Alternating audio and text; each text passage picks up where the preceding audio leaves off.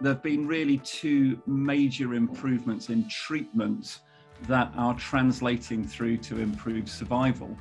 The main one is introduction of a class of drugs we call PARP inhibitors.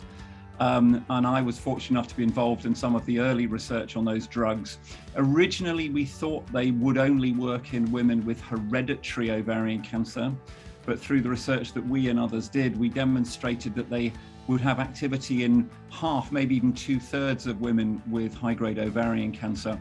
And I'm delighted to say that 2 of those drugs are now available freely on the NHS for women at the time of diagnosis.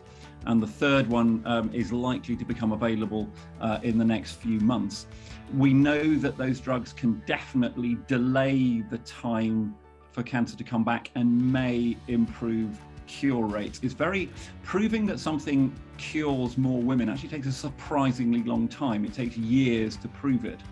But certainly the evidence is in a selection of women with high-grade ovarian cancer, these drugs called PARP inhibitors have made a big difference and we think will improve cure rates. The other big advance we've made is understanding the role of surgery. So when you were first diagnosed, Felicity, clearly you had surgery.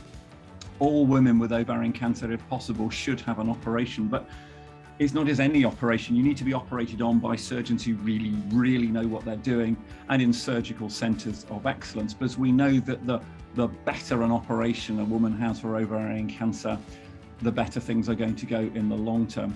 And again, I'm very fortunate in working at the Ovarian Cancer Action Research Centre and my colleagues at Hammersmith Hospital, where we've really taken ovarian cancer surgery to the next level. And that's something that we're appreciating and trying to spread that message and that practice around the country. So good things have happened. Boy, do we need to do a lot more, but certainly it's not all negative news. There's lots of good things that have happened. And I'm glad to say that more women are doing better with ovarian cancer, but we still have a long way to go.